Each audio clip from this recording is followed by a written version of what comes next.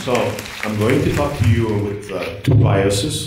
First, I'm working for the Ministry of Health in Quebec, so this is one perspective. And the other one, as you mentioned, I'm still a psychiatrist working on the ground operation, so we'll see.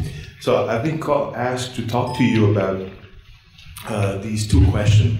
The challenges in the implementation of collaborative mental health care across Canada on the managerial perspective, and the kinds of evidence that are needed by policymakers.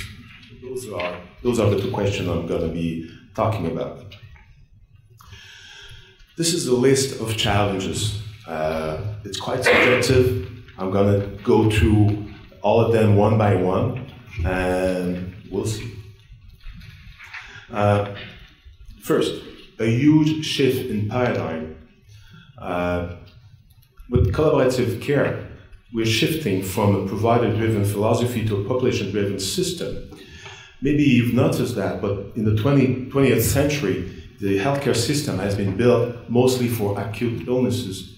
Was built, I think the founding myth for this was that we thought at some point that we could master illnesses and that we could master control the environment and be able to predict the outcome. And a lot of money have been invested into hospital, medical specialties, and acute care to the expense of chronic care, in fact, and community-based care. And this is one of the challenges. When I'm talking about the end of the era of the 4T plan, I'm talking about the end of the traditional scientific management. For a long time, let's think about the MBA, for instance. They think they're kind of 007, able to do all kind of things because they go from point A to B and C, and they can predict what will happen, the outcome. Well, it's a little bit like if you think about the asylum at the time. We were able to control everything. Let's think about One Flew Over the Cuckoo's Nest. Miss Ratchet, that was her name.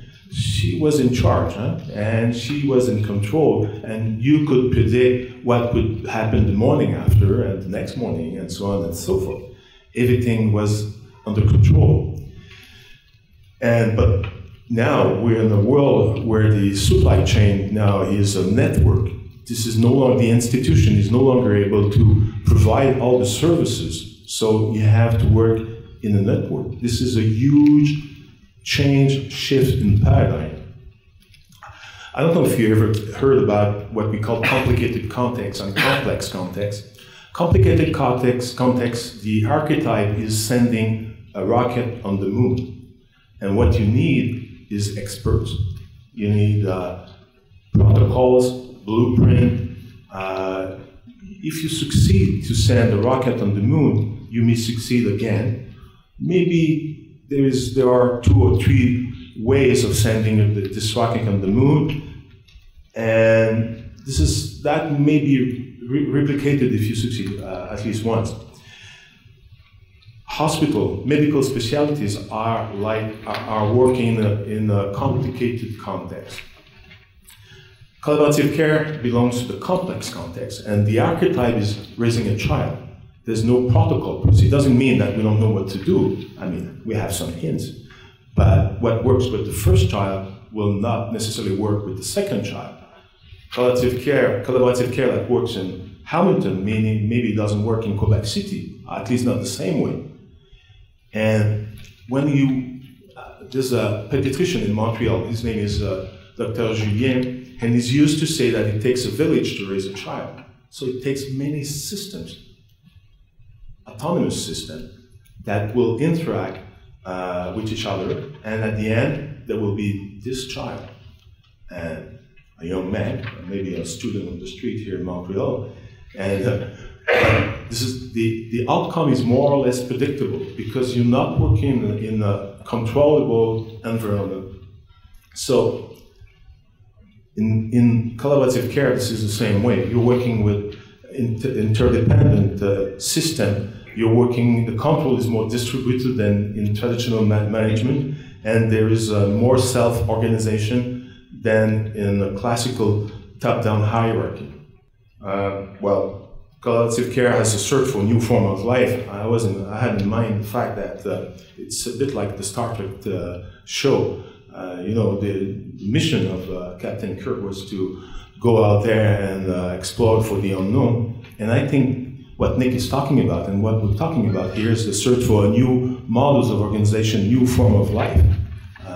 Because with budget cuts and everything that happened, I mean, we're looking for ways of organizing ourselves more efficiently. Second challenge is the emergence of an horizontal governance.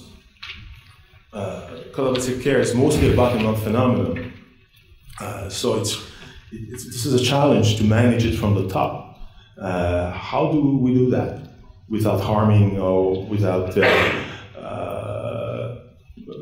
harming? Because let's think about the archetype of the child. If you were to raise a child with protocol or blueprint, would not work. And the same way with collaborative care. So it's another mindset. The power structure is much more diffused than what we're used to in the traditional hierarchy, you know, the vertical one. By the end, the manager has to see himself or herself as being part of the network and not at the top of the hierarchy. Otherwise, it won't work. So it's a new world of management. It's a new power structure. It's a new power structure as well for the caretakers as well, psychiatrists and so on. And from the ground will emerge some kind of horizontal governance that may challenge the legitimacy of, let's say, ministerial policies. And so there's a tension between what comes from the ground and what is expected from the top. In a way, we could say that the Ministry of Health has lost control over what's going on the ground, for the best or the worst. And in a complex context, somehow the outcome is unpredictable. I'm not saying that we don't know what we do.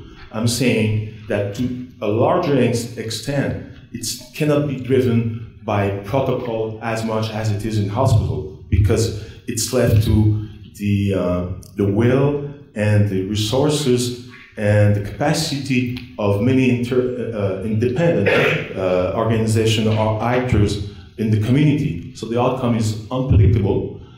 You may encounter some butterfly effect, which doesn't. You don't want to have a butterfly effect when you send a rocket on the moon. I mean, you want a consensus around the table, no butterfly effect. But in collaborative care, that may happen. I like this one. The leadership is cut off from the management. This is a tough one.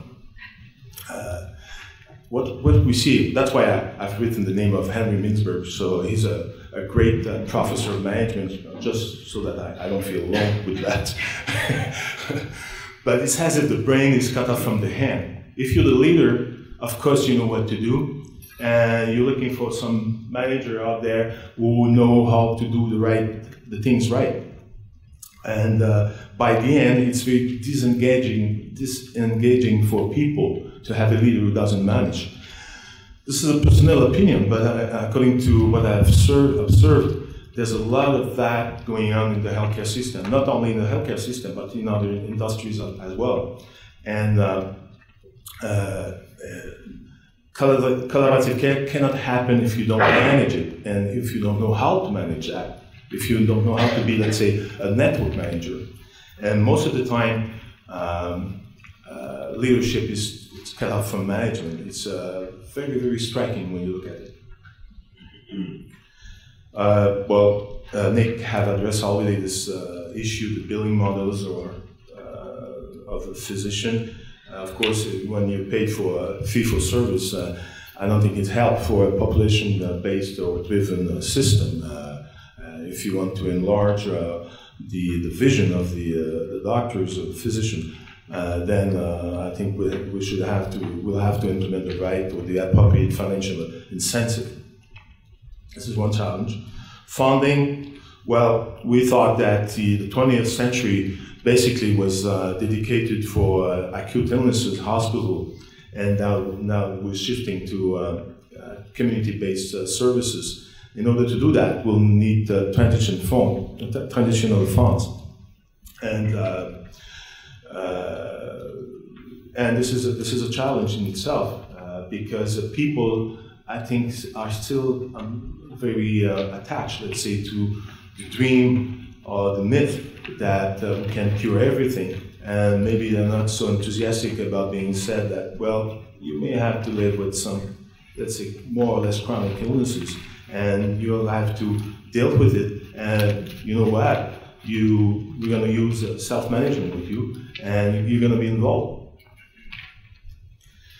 The last one, collaborative care is a moving target. It has become a buzz expression. When you ask people, are you doing collaborative care? Of course I do, sir. Okay, show me. Oh, this is it. Oh, okay. How do we know this is collaborative care? And I think the collaborative care is more a strategic vision, more a journey than a destination. So it cannot be driven by a protocol or a blueprint.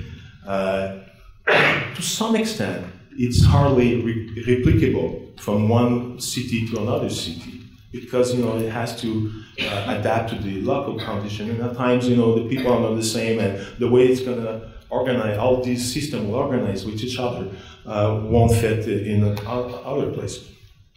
The last one is, how do we know this is a collaborative care model? And if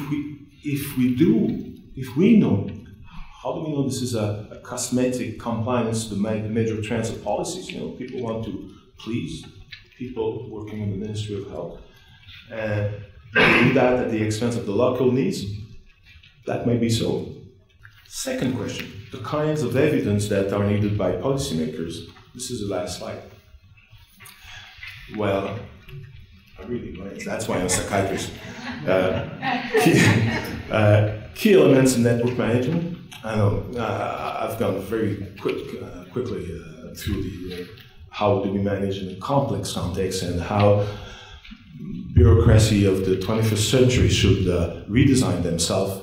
And so we should learn more about network management that will take over, to some extent, not always, take over the role of the traditional vertical hierarchy. Nick talked about the economic benefits and costs. Money talks. We still need to prove or to sustain the vision that it's worthwhile, and it's worth the effort and the money. Not that we'll save money, but we'll gain also some benefit for the well-being and the wellness of the population. Measurement of collaborative care. How do I know this is it? Identification. And measures of outcome. What are the measures that we should be using that would be really worth, not only for the managers, but for the clinician as well? What would make sense? That would be really, really rewarding to have.